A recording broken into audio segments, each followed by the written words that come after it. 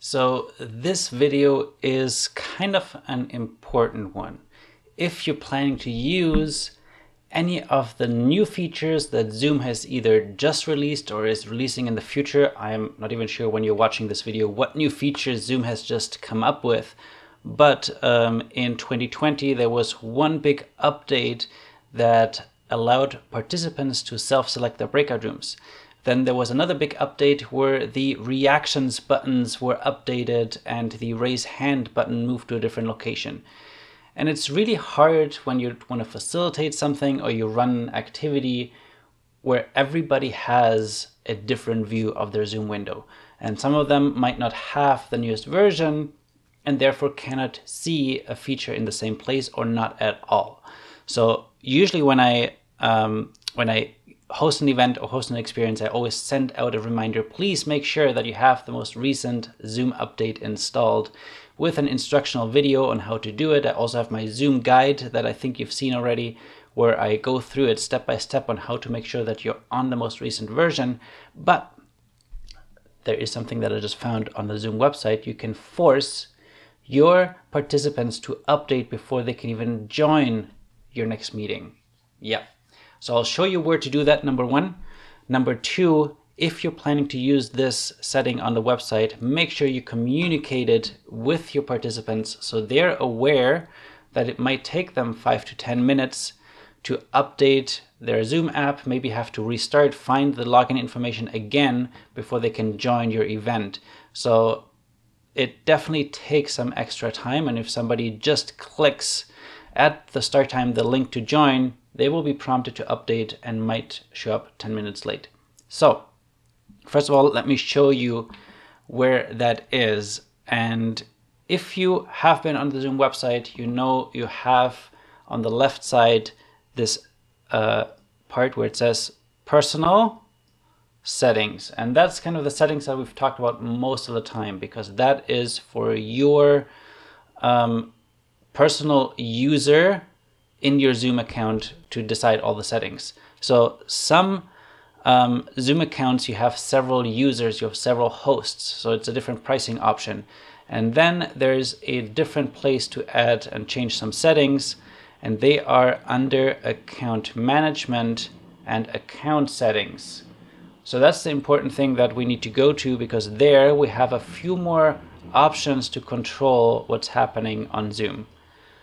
So let's click that right now. And as you can see, it actually looks almost the same as the personal settings. So a lot of the settings here you could apply to everyone on your account. And the personal settings is just for your personal account. So your login information. Somebody else might have a different email address, different password to sign into your Zoom account. So all of those settings on the account settings will apply to everyone. And as I was scrolling through this, let me actually pull this out a bit so we see this menu here. There is an admin options, and I was just browsing around and then came across this setting here. Require users to update the client.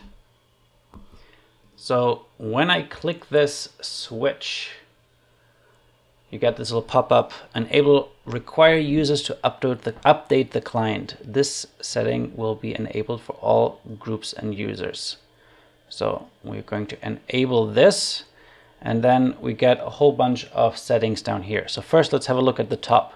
Apply to users within account only, or apply to users within account and external participants. So this first one is if you do have several users on your account, so the host would need to update before they can start the meeting. That's kind of the first one. But if you want to use a new feature and you want everyone to definitely be on the newest version, you check this box, and now everybody will be forced, depending on the operating system, to update to the version that is specified here.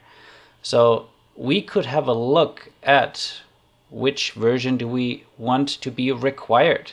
And I think by default now Zoom 5.0 is being forced to all of them, but that is maybe the lowest I would recommend, because 5.0 was the one where they did a lot of security updates, where they introduced the breakout rooms. So if we wanted to select that and probably the 5.0.2 because they did some security and bug fixes. For Windows, same thing for Mac. We could decide that is this. iOS, same thing, 5.0. Android, 5.0. If you're watching this in the future and maybe there's a version 6, 7, 8, 9, 10, who knows when you're watching this, you can always check what has been updated in the release notes. So if you just Google Zoom release notes, you should find this website, actually even one step further, release notes, and then you can see by date what has been updated. But also if you go release notes for Zoom client, and then you can decide Windows or Mac or iOS or Android, click, let's say for example Mac OS, and then you can number one, you can see if there's any upcoming releases. You can see what has been changed, what's the newest version, what's been changed there. And if you scroll down here, like, it's a long list of all the changes that they've been making. And if we look at what's like the next one that is coming up, June version 5.11. Is there anything interesting that they changed here? Not really. Not really. Not really. And here is this 5.